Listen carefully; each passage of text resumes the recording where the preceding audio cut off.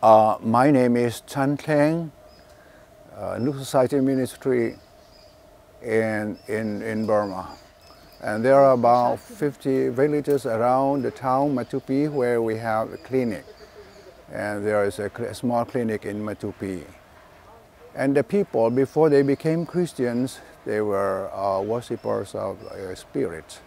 They offer sacrifices to spirits in order to not to die, not to be sick. And that's before they became Christians. And before they became Christians, lack of health education, because of lack of health education, and many people die of different diseases, tropical diseases especially, like malaria, diarrhea, dysentery, and so on.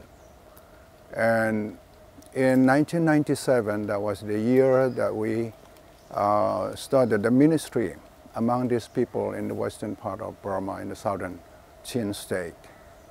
And at first, because we don't have the doctor, so what we did is that we did first conducting the health trainings. We invited the pastors and evangelists to take part in the training.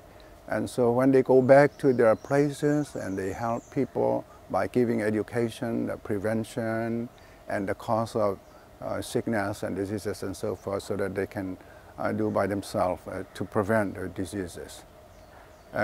Only in 2000, then we set a small clinic in Matupi.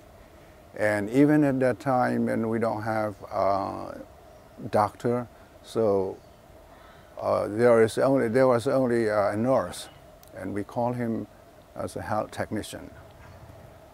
And the health technician was the one that is taking care of the whole ministry there at clinic, giving treatment to the sick people, and also holding like health education trainings.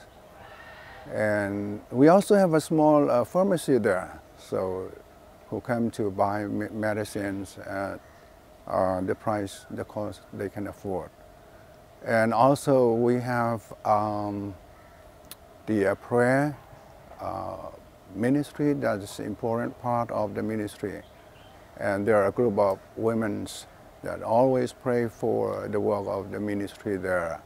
And the health technician and his wife, a nurse, health technician, his name is Lading, and his wife, they are both working every day at the clinic, helping people and praying for them.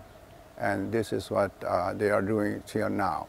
Thank you for your support and prayers for the ministry in Myanmar, and please continue to pray for us. Thank you very much.